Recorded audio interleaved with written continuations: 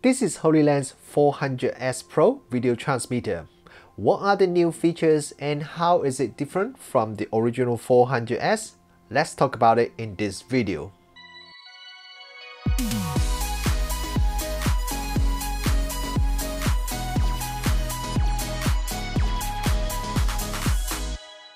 Kia ora, good morning everyone, Richard Wong here. Welcome back to the channel. In today's video, we are going to have a look at this Hollyland 400S Pro video transmitter.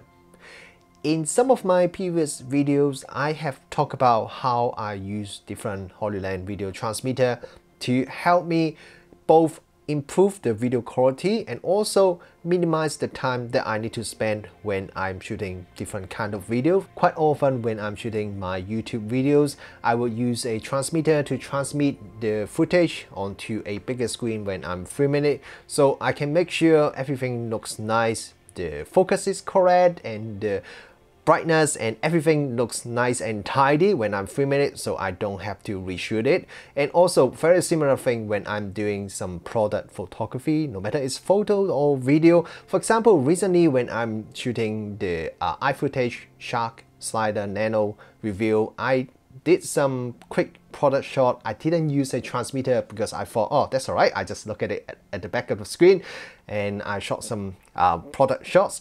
And later on when I review the footage on my computer screen, then I see lots of fingerprints and dust that I didn't see when I look at it at the back of the camera screen. So end up I have to reshoot it, and this time I use a video transmitter to help me preview everything on the bigger screen. That way, I make sure there is no fingerprint, there's no dust, and everything looks nice and clean. So the result I got is pretty good and I don't have to reshoot it again. If you're not very familiar with the Hollyland products, the 400 series transmitter is somewhere between the consumer and the professional series products. So a lot of professional users would use the 400 series video transmitter during their different kind of video production. So comparing this new 400S Pro with the original 400S, look at the specs. It seems to be very similar. They both have the 400 feet transmission range. They both have a metal construction. You can transmit the video footage to up to 2 receivers at the same time, or you can connect up to 4 smart devices, and using the HollyView app you can check the footage, and also there are many other tools that is available in the HollyView app.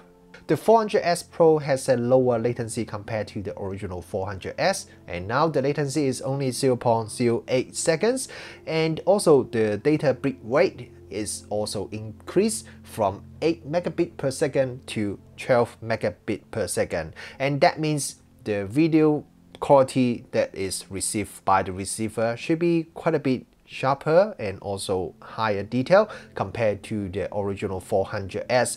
But to be honest, I never really have a problem with the latency and also the picture quality with the original 400S, and I would say most users probably wouldn't be able to tell the difference between the latency and the picture quality comparing the original 400S and the new 400S Pro, because the original 400S is already pretty good. Now you may wonder, is there actually any difference between the new 400S Pro compared to the original 400S? After using the new 400S Pro for a couple of weeks, I noticed there are actually some pretty noticeable difference when you are using it in real life, and I'm going to talk about the difference in this video. I'm not going to go through all the features that is available on the 400S Pro because a lot of them are pretty much the same as what was already available on the 400S. So if you are not really familiar with the 400S, I would recommend you to check out my previous 400S review, and you can find out most of the feature that is available on the 400S and also the new 400S Pro. The most noticeable difference between the 400S Pro compared to the original 400S has to be its design. Now the original 400S has a more conservative design that is very similar to the other Hollyland products, while the new 400S Pro has quite an unusual and different design compared to most other Hollyland products. First thing is, it is in a more like it's a landscape shape compared to the original one, which is a portrait shape. I like the new landscape shape design because when you mount it on top of the camera, you make the center of gravity a little bit lower compared to the taller portrait design. So that is definitely a good thing. And the actual design, this one looks, I don't know how to describe it. And to be honest, I don't know whether I like it or not because it looks really different. It looks like something from, I don't know, like an alien spaceship or something that is very different to the original 400S, which has, you can say it's more boring, but it's more what you would expect for a professional tool. So I definitely wouldn't be surprised if a lot of professional users actually prefer the 400S design. Now, while the overall look or design of the device could be a bit controversial, some people may like it, some people may not. I think there's one thing that most people should like is the new integrated hot shoe design. So there are many reasons why I think most people would like it. The first one, if you have watched some of my previous Hollyland product review, I have mentioned one thing that I don't really like is the receiver and transmitter of pretty much all the Hollyland product. They are completely symmetrical, or I should say they are the same. The transmitter and the receiver looks pretty much exactly the same. So apart from there's some small letters print on it once a receiver and transmitter, if you just grab it and look at it quickly, you cannot really tell whether the device you grab is a transmitter or receiver. And because of that, there were many times that when I was setting up my camera, especially when I was in a hurry, I actually set up it the wrong way. I get the receiver on the camera and then the transmitter attached to the monitor, and then when I turn on everything, wondering why there's no video signal coming through to my monitor, and that's because I did the wrong thing. I put the receiver and transmitter in the wrong place. But with the new integrated hot shoe design, you can see there is a bright blue and bright red color on the hot shoe. So you can tell very easily this bright blue one is the receiver and the bright red one is the transmitter. So even though they still have the same design, but you can easily tell which one is the receiver and which one is the transmitter. So to me, that is a huge improvement when you are actually using it and you have to set up something really fast, and that will greatly reduce the chance that you set it up incorrectly.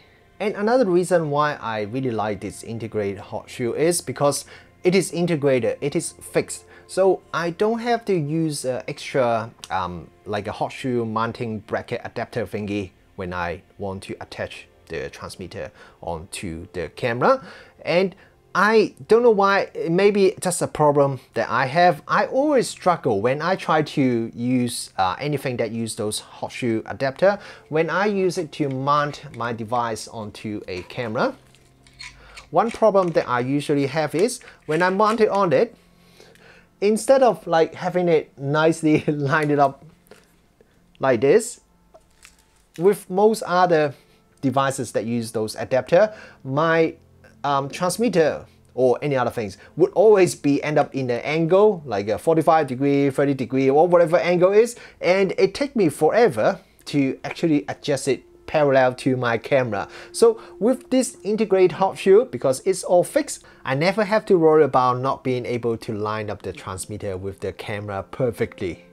And another reason why I like this new integrated hot shoe is, if you look at the bottom, there is already a 1/4 mounting thread here. So if you want to attach this transmitter or the receiver to your gimbal or other thing using the mounting thread, then you can do it just straight away using this integrated hot shoe without having to use any extra adapter. So that just gives you more flexibility and also make it easier for you to attach this transmitter or the receiver to your other devices in many different ways. The 400S Pro can be powered by either using a Sony L series type battery or using a DC power supply, which is now located at the back of the unit. So these two are pretty much just like the same as the original 400S, but now you can also power it using the USB-C power supply, which is at the back here. this is a new feature that is available on the 300S Pro. This is also now available on the 400S Pro. Now, for me, I really like having that new USB-C power option because a lot of time when I use, especially the receiver, I just put it on my desk for me to monitor the footage, and I always have a lot of USB-C power output that is available on my desk, so I don't have to worry about either using a special DC power supply or have to charge up the Sony L series battery. So that is a very convenient way for me to power either the receiver or the transmitter. Another new feature that was available on the 300S Pro and now also available on the 400S Pro is that you can adjust the fan speed of the device. So with the 400S Pro, you can adjust the fan speed to either auto, so that the device will turn on, turn off the fan according to the temperature, or you can set it to low speed, so you're running at a lower speed but generate lower noise, or you can turn it off completely. So if you're like me who have a receiver that is just placed on the desk, which is very close to the microphone, then you may prefer to turn off the fan completely so that you don't capture any fan noise at all when you are filming. If you have watched my Hollyland 300S Pro review, you may remember I said something like, I actually prefer the 300S Pro more than the 400S because there are a few features like the new USB power option and ability to adjust the fan speed that make it a better device for me. But one thing I didn't really like about the 300S Pro is it has a pretty small display, and also the display is on the side of the device, which I personally don't really know I like it or not. But with the 400S Pro, I think I definitely like the display on this 400S Pro because if you look at it, it's a very large display, much larger than the one on the original 400S, and it's also right at the front and also quite center, so I can see it very clearly. I can see what is the channel, what is the battery voltage, and also see the connection signal strength and also the fan status. So to me, I just really like it because I can see everything so clearly and easily when I'm setting up or when I'm filming. Another new feature that is available on the 400S Pro is you can do live streaming very easily if you use a USB-C to Ethernet adapter and connect it to the receiver. Now, this is one of the features I have not actually used it because I don't have the equipment for me to test it out. And quite strangely, I talked to a few other people who have the 400S Pro and none of them actually have tried this feature.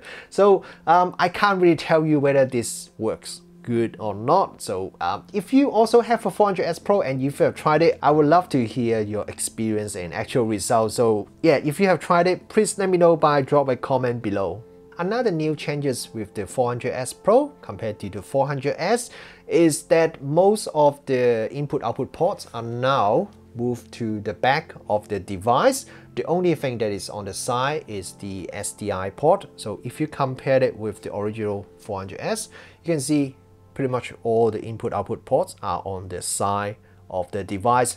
Now, I would say this is probably something also a bit controversial. I think some user would definitely prefer to have the I/O port on the side rather than at the back. Me personally, I don't care too much because my setup is not that complicated. Having it at the back would make my setup looks a bit tighter, but obviously different users will have different requirements. So as I said, this could be quite a controversial changes. So overall, what do I think about this new 400S Pro, and also how does it compare to the original 400S?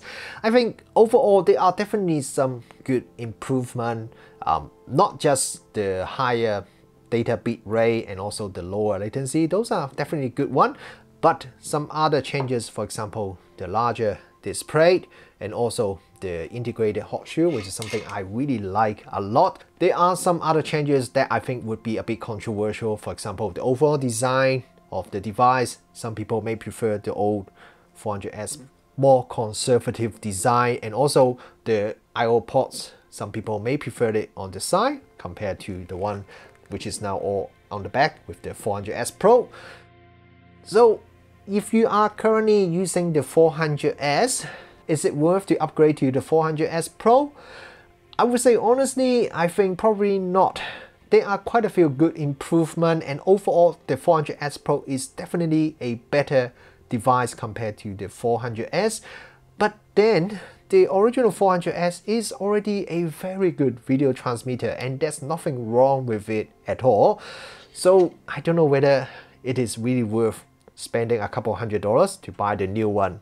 But on the other hand, if you are currently using a very old or very simple video transmitter and want something a bit nicer, or you are looking at buying your first video transmitter, then I would definitely recommend you to go for the new 400S Pro, because this new large display and also the integrated hot shield mount, and also I like the landscape shape design, which help lower the center gravity. So all these things together combined, I definitely think the 400S Pro make it one of the best video transmitter in the market right now.